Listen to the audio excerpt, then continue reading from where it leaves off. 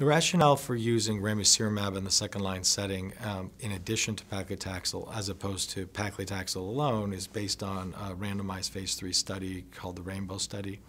That study evaluated second-line patients who had progressed on first-line fluoropyrimidine and platinum-based regimen and were randomized to Paclitaxel versus Paclitaxel plus Ramucirumab.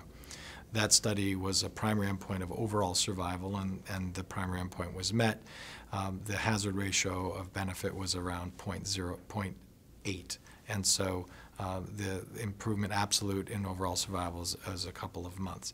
So therefore, this is a strategy and has the rationale to use to improve palliative symptoms and also duration of control. The response rate in that study was approximately 30% to second-line therapy with Paclitaxel and Ramucirumab, as opposed to monotherapy Paclitaxel or other taxane studies is on the order of 10 to 15%. So again, a second-line regimen that has a higher response rate has a higher benefit rate, higher palliative rate. The safety profile of Ramucirumab is very mild. Generally, the things to watch out for would be infusion reaction in a small percentage of patients, and that can be premedicated with antihistamine and acetaminophen. And the longer-term chronic toxicities would be mild also, usually asymptomatic hypertension, essential hypertension that can be managed, and then proteinuria, also asymptomatic for the most part, which can be followed with urinalysis prior to treatments.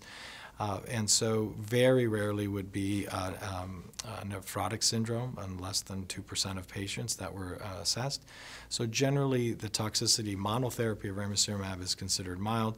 In addition to Paclitaxel in the Rainbow study, interestingly, the mucositis rate was a little higher and also the cytopenias, but completely manageable and in the realm of an oncologist's repertoire of how to manage these patients.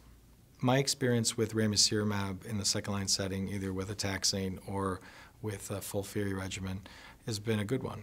Generally, it's well tolerated. It doesn't add an increased toxicity profile generally, and we know that it improves response rates, it improves progression-free survival, and it improves overall survival. So overall, my impression and experiences have been a good one.